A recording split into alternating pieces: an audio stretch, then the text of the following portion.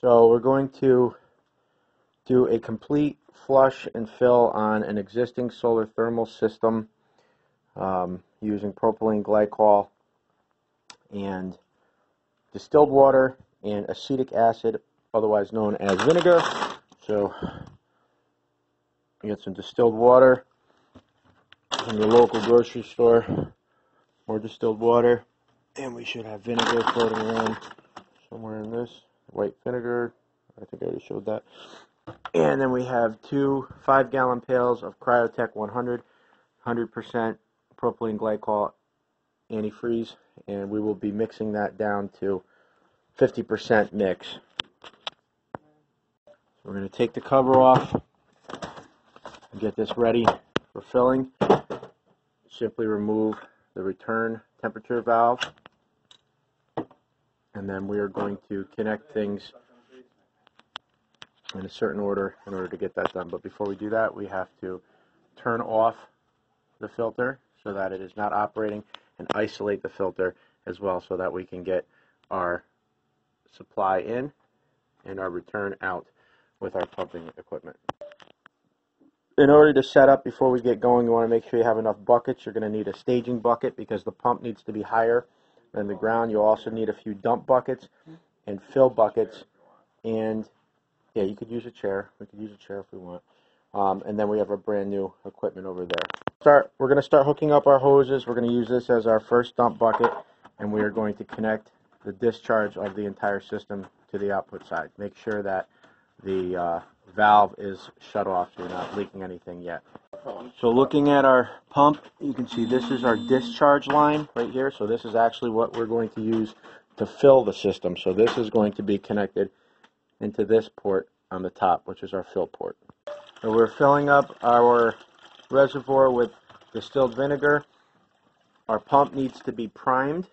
I'm going to show you a quick, easy way of doing that. Basically, after everything is hooked up, you can release a little bit of fluid through here, and it will prime the pump.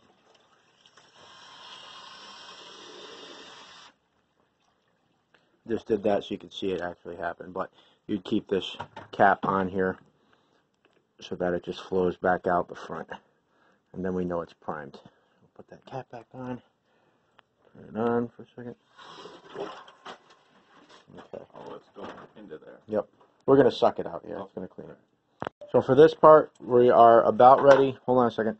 We're going to turn off the pump, and then we're going to isolate this. So in order to turn the pump off on this SOM 7 controller, we hold the right button until it continues to move. And we go into, in this particular controller, we have to go to HND1, switch it from auto to off, and that stops this pump. When you do that, now we can actually turn it off. If you don't do that first, you'll end up burning out the pump. So let's make sure we do that. Turn this one off. Yep. Right. So turn that to the right, 90 degrees, good. And then we're going to get the wrench on that. Where's the wrench, Jordan? Get the wrench there. Go on.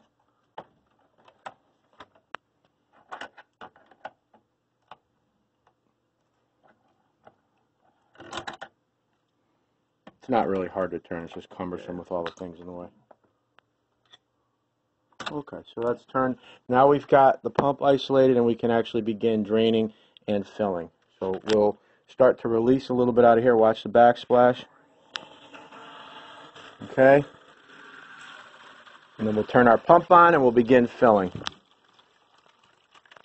Oh, we got to plug our pump in. Plug the pump in. We got the pump turned on. It's sucking. Now we'll release this. And we'll actually start pulling the vinegar out and sending it through. So we're going to watch both the empty bucket and the fill bucket to make sure that we have enough liquid coming in and that we're not going to overflow on the way out. So we really got to pay attention here and monitor our nozzles. So now this one is just about full. We're going to get another discharge bucket. It'll also allow us to see when the clear liquid comes through before we end up putting that in. We carefully moved our hose to a new bucket, We're going to discharge some more. We're going to again start siphoning in or pumping in the new clear distilled vinegar.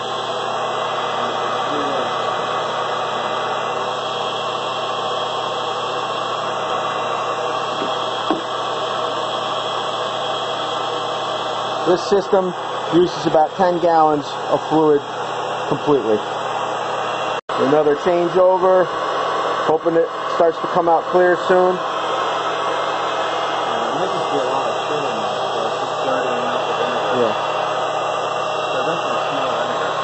Alright, so the vinegar is coming out. So now it's doing its cleaning action. Okay, so we got 10 gallons of vinegar in the system. It's still coming out dark. It has not come out with any of the vinegar yet. We would smell that. So we're just going to top it off with some regular water to push through for the cleaning part of this process. Okay, the fluid is coming out clear and we can smell the vinegar in it. So it's made it through the entire system. We're going to put a little bit of fresh water in, but yeah, we're going to cycle it just here so we can do the cleaning. We're just going to recirculate the vinegar around and around. So I'm going to discharge into here. And then once that gets... Whoa! That stinks. Oh my gosh. Then we'll get this... Now it's hot vinegar. Yep, we'll get this cooking. So now we're just going to clean the system and descale it. Let this operation run for several minutes. If there are any switches that need to be changed, we will do those as well, so that we can make sure that the glycol runs through its entire system. We've got a heat dump over here, so we're going to run it through that as well. That one actually is on the freshwater side.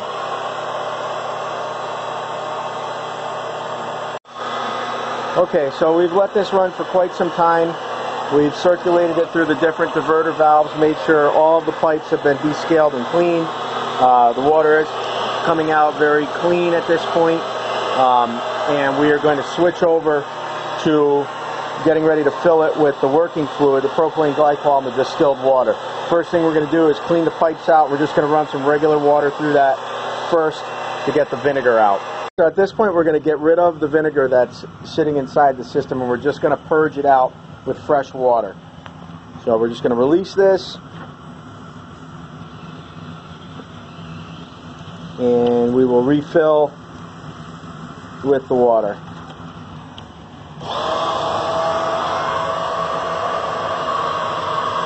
We'll just do this until these buckets are emptied, and then we know that the vinegar has been purged from the system, and then we'll actually start the process of filling it with the working fluid and the distilled water that will sit in the system and pressurize it. So we're getting all the crud out, everything that's left in there.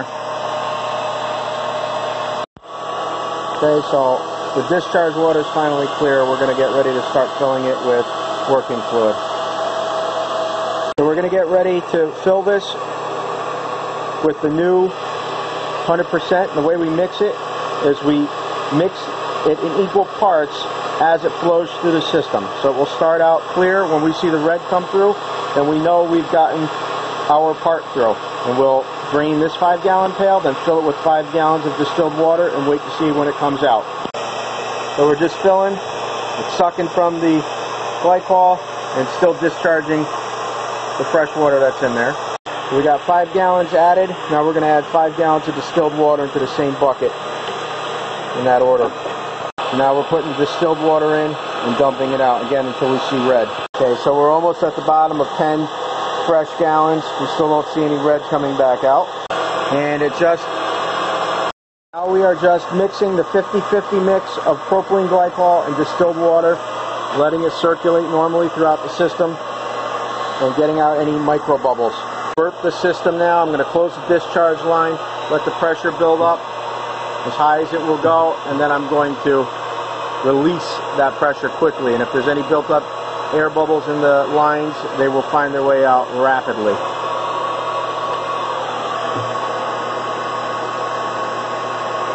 Probably not going to be any in this because we've spent so much time already filling it. At this point, we have no more air bubbles in the system. We are going to shut the charging down, make sure it's pressurized where we need it to be, which it is currently, and then we'll clean out the pump. Yep, last thing we're going to do is turn everything back into operational mode. So that ball valve, this ball valve, and then also set the handlers